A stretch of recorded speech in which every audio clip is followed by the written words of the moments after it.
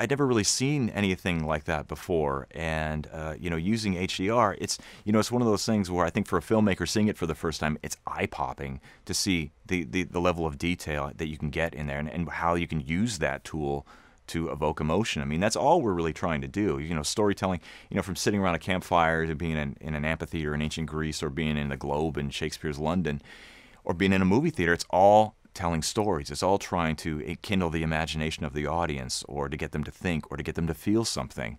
And using, you know, tools like HDR, it's just another tool in the filmmaker's disposal that they can use to evoke that emotion, sound, color, these new technologies. So for a filmmaker, it's exciting, and for an audience member, it's just another opportunity to engage meaningfully with the story. It's you know, I love these tools, and I can't wait to use them down the road. To work with, you know, an incredible artist like Mike, and with the tools that you guys have at your disposal, it just got me to see the film in a different way. And I think that the film that we have now, that we're finished with this process, is far better than I could have ever imagined. Even a handful of weeks ago, going through and really refining the ultimate look of the movie, it happens here in, you know, in these suites.